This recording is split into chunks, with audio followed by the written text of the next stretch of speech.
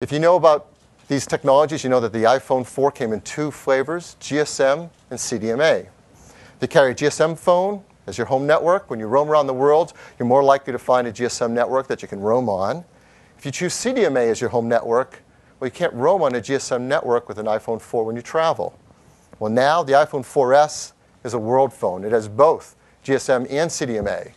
So when you're traveling with GSM, of course, you can roam on those networks. When you're traveling, and you have CDMA as your home network, you can roam on GSM networks around the world. That really benefits customers a lot. So that's the new antenna system.